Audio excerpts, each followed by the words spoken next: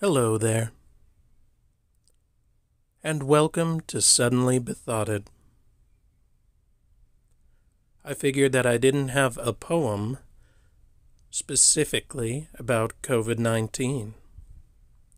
So, like anything about events involving 2020, it had to be scathing.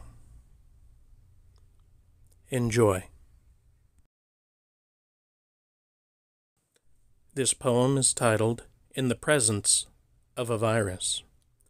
It came as a gift in the East, a little something for the holidays, an excuse for Pooh to put his people under lock, to put them further under the thumb. What a gift, for it kept on giving. So many warnings unheeded.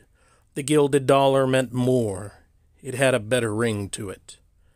And so the preventable became unmentionable until we looked it in the eye. It was a gift to the reaper. He took souls by the freighter, still does today. It found its way into the politics, a fecal plumage of red, white, and blue. It was so at home here, in the land of the lazy, led by President Baby, COVID's new best friend and boisterous advocate. Like Thelma and Louise, they'll drive America into a bright future.